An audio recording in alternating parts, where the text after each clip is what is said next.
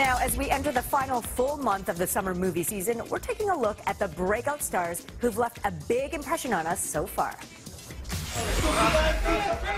First up, Sofia Boutella. After a final Super Bowl performance with Madonna in 2012, the backup dancer turned action star took up acting for good and hasn't looked back since, showing off her acting chops in multiple roles, including a blade-legged assassin in Kingsman: The Secret Service, and a feisty alien in Star Trek Beyond. But 2017 has really been her headlining year, starting with her haunting performance in The Mummy.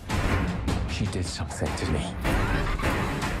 Many critics agreed that Boutella was the lone standout in a remake that should have stayed under wraps. More recently, though, the actress has turned heads in a steamy scene with Oscar-winning bombshell Charlize Theron in Atomic Blonde. You look like you need saving.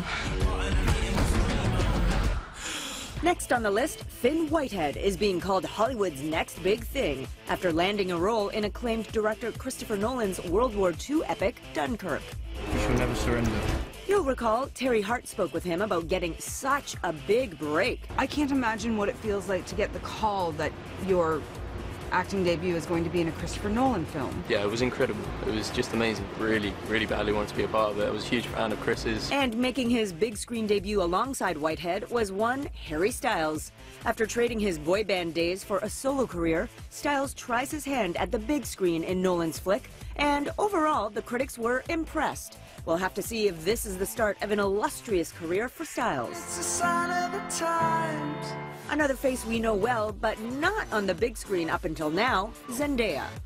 You guys are losers. The singer and former Disney Channel star made her major movie debut in a major movie, Spider-Man: Homecoming. Next up, Danielle McDonald of Patty Cakes.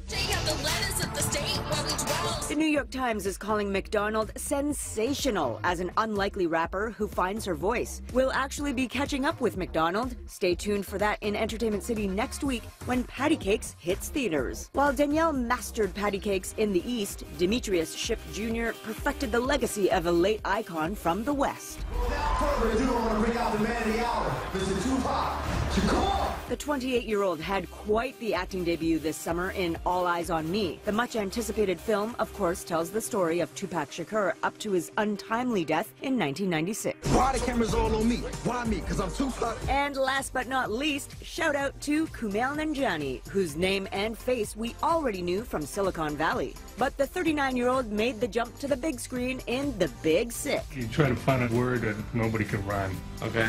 And Stonehenge. Yeah, see, you would win. The rom-com is based on his real-life love story, and it showed a new side of Nanjiani's acting skills that has us crossing our fingers for more major movie roles.